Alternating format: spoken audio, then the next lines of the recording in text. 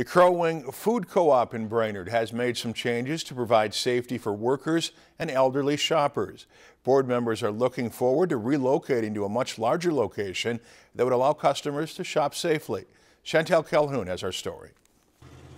Due to the pandemic, staff members at the Crow Wing Food Co-op in Brainerd are allowing only 10 shoppers in at a time to safely social distance. We've initiated a 10-person limit in our co-op, so if things are busy, we do lock the door until a person leaves in sort of ratio who can come in at one point in time. But we do temporarily close our store each Tuesday, typically in the morning, while we receive a big delivery. That enables our staff to process that delivery and get it unpacked quickly and safely without having to also help customers at that time.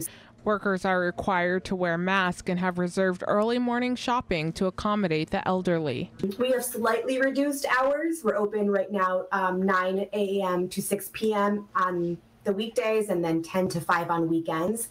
And we do reserve that first hour of shopping for people who are immunosuppressed or elderly or vulnerable in any other way. So we have implemented some safety measures too, in addition to regular cleaning and that sort of thing, to try to keep our people safe. Crow Wing Food Co-op still has plans to relocate downtown, which will provide a much larger space for shoppers. We just signed a lease at the property we've had our eyes on for months, so that's been very good.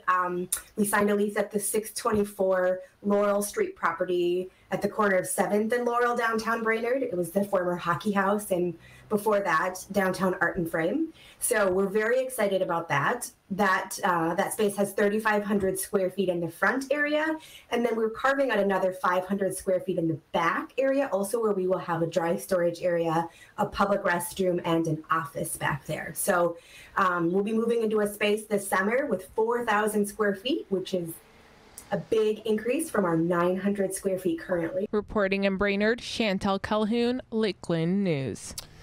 To become a member or to help support the move into downtown Brainerd, you can visit the website you see on the screen. Lakeland News is member-supported content. Please consider supporting Lakeland News today.